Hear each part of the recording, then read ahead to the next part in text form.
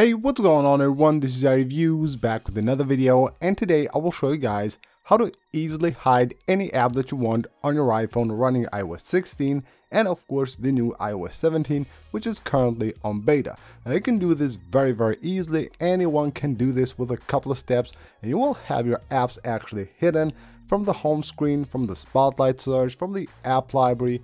Anywhere you search for these apps, they will not be found. And it's actually pretty simple to do, and you can do that for free. Now the first thing you want to do is install this app called Screen Time Control, which I'll leave linked right down below in the description of the video. Now once you have the app on your device, you open the app and you will see here a few different pop-ups.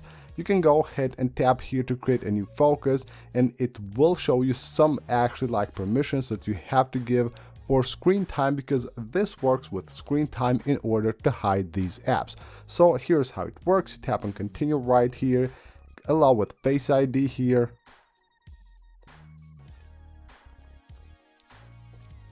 and once you have done that, tap on the done button, and now you're good to go. Now what you can do here is create, they call them focuses. So you create a focus in which you will place the apps that you want to hide, and at any time you can enable or disable this focus, and that way of course hide these apps. So you can just pick a color here, pick an icon, set a name here,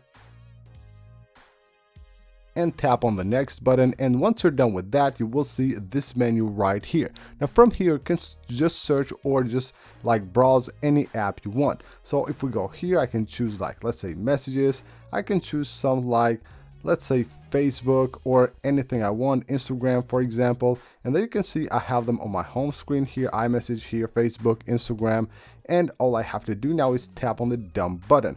And right here you can just choose permanent and then tap on the next, and then we have this profile, this focus created. So it says session permanent, so it will not unlock them until you do that manually. And then here we'll have protection mode, so you select hide apps, you will have this menu, block apps and hide apps. If you want to hide them, you just choose here hide apps and tap on the save button. Now you can see right now this is enabled, and if we go here, you can see the apps are now gone. As easy as that. Now we can go in the app library here. You can see we can search, let's say, for Facebook.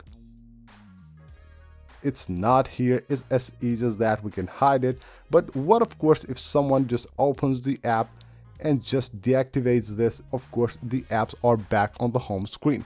Well, you have a way to protect them, and the way to do that is simply go to the settings of this app right here. Once you go to settings, you can enable Face ID or passcode. I suggest you do Face ID, so it's much easier for you. Tap on the OK button, and now you can protect this app with your Face ID. As easy as that. You can use Face ID to unlock and lock this app, so no one will be able to enable or disable your hidden apps. So as easy as that, you can actually hide any app you want on your iOS device. A feature of course Apple doesn't give us to do using iOS or default features of iOS, but you can easily do it using this free app. So that's pretty much it for this video guys. The app again will be linked right down below in the description of the video. Currently, as of making this video, this app is totally free to download and use. I don't know what will happen in the future, but that's about it guys. Thank you for watching the video. Hope you found it useful and you enjoyed it. Leave a like if you did. Of course, subscribe for more. I'll see you on the next one.